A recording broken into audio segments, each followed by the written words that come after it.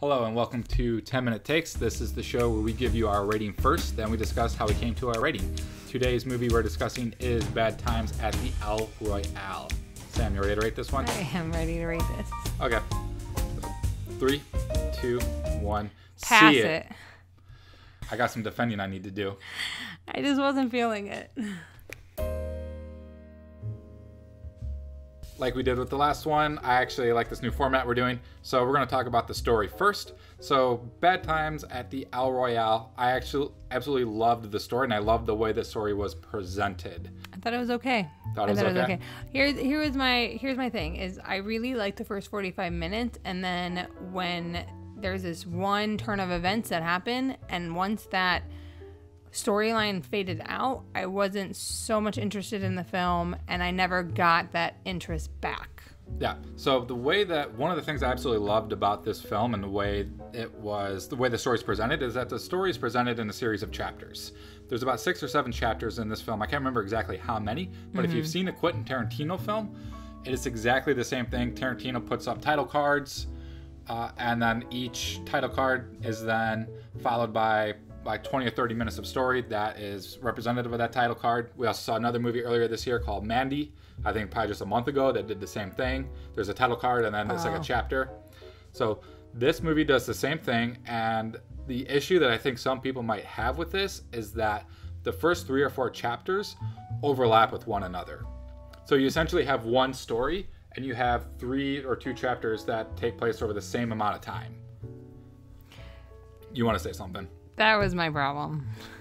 I got so lost in the overlapping that there wasn't a clear indication on a story was being told again from a different viewpoint until I had to figure it out. Mm-hmm. And I didn't necessarily like that. There was no transition, and it lost me. One of the things that I like that Drew Goddard, who's the writer and director of this, did is that he subverts your expectations about movie stars. Is that you're presented with people that you think are going to carry you throughout the film, and then he punches you in the face and goes, no, I'm going to do the exact opposite of what you think was going to happen. That's not going to gel with some people. When a filmmaker can do it and pull it off well, I really, really like it. Yeah. I felt like he did it in this film. It didn't work so much for you from what I'm hearing, but for me, I dug it. Okay, so I really liked all of the characters, and I liked their backstory, and I liked the individualities of all of them. But then there were some of them that I didn't care for as much, and that's when it started, like you were saying, it was that gut punch, and it turned into a different story with different characters, and I didn't necessarily like those characters, and I wasn't invested in those characters, so that's where I had my issue. And you're right, it's not for everybody, but that's just how I felt. Yeah, and one of the other things is that it's a lot of quiet moments of just people talking, punctuated with an exclamation point. So it's like there's quiet talking, and then all of a sudden, bam, something big happens. Mm-hmm. And then we go to the next chapter, and it's like quiet, bam, something big happens. Then we go to the next chapter, and it's like quiet. And I think that's another thing that I was saying is that it just, because of that, it was a consistent quiet, something big, and they were so short, and it was short and sweet, and I just had lost interest, and and that's okay. No, that happens. And so I want to move on to the acting, because this film is a film that is driven by its characters. So the acting in this film, the actors in general, it's another stellar cast. We talked about this with First Man. You've got John Hamm, Dakota Johnson, Jeff Bridges, Cynthia Erivo. I can't remember the kid's name, but the kid was fantastic. I've seen him in a couple of other things recently. You had Chris Hemsworth, and everyone pretty much owns their roles. Even Nick Offerman's in this, even though he only appears in a scene wearing a mask. But Nick Offerman's fantastic. But the real standouts of this film is Jeff Bridges and Cynthia Erivo. I totally agree. If this movie was a lot more about those two, I think I would have liked it more. Her voice was phenomenal. I could listen to her sing all day long. I was shocked when she started singing, because I didn't know that her character was a singer, and I was blown away by her voice. The other thing, all of her singing was recorded live on set. They didn't redub it. She sang all that stuff you hear in the movie live on set, and they just mixed it. I think that's amazing. And she's really good. Is she a singer in real life? I'm not 100% sure on her I'd background. have to look. Yeah, I want to look into that because if she is a singer, I want to hear her stuff, and I'm hoping that this puts her on the spot if she is. And Jeff Bridges portrays someone who's like, I believe he has some sort of Alzheimer's of some sort, and the way he portrays that is. It's like you shouldn't almost like feel like his character's endearing, but the way Jeff Bridges portrays this character and the way he sells it, it's actually is very endearing. Yeah.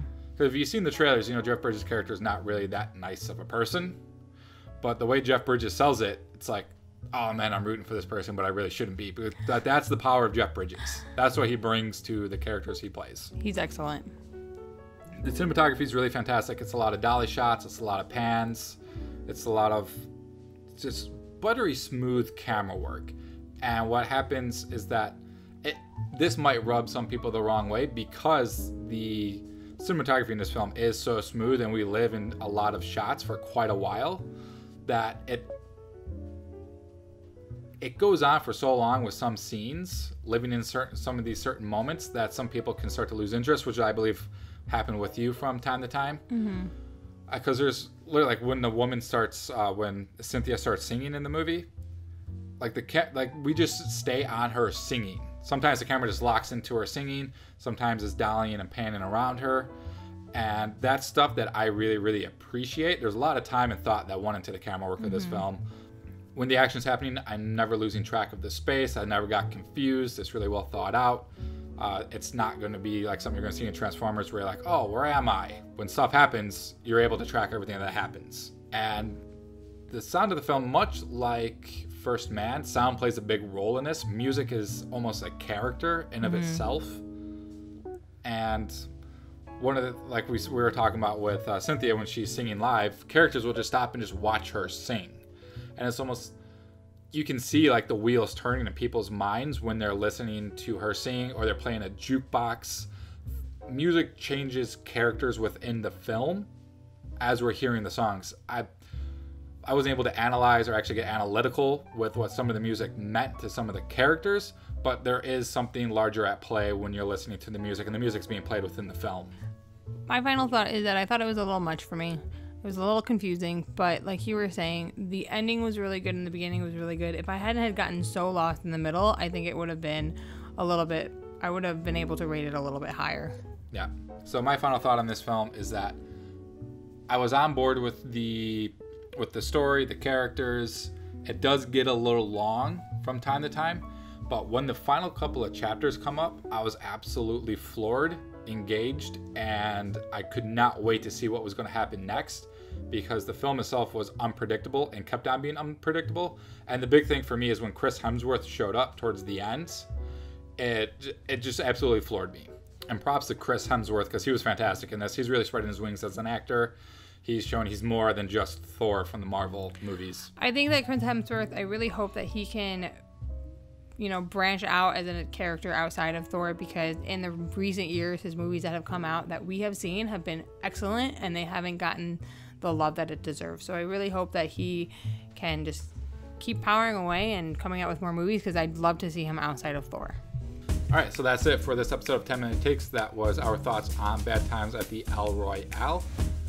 I'm not sure what we're going to do next. We're going to see if we're going to try and see Goosebumps tonight, maybe, and then get a review up for that later. I'm up for that. But thank you for watching. Subscribe if you'd like to see more. And as always, we'll see you next time.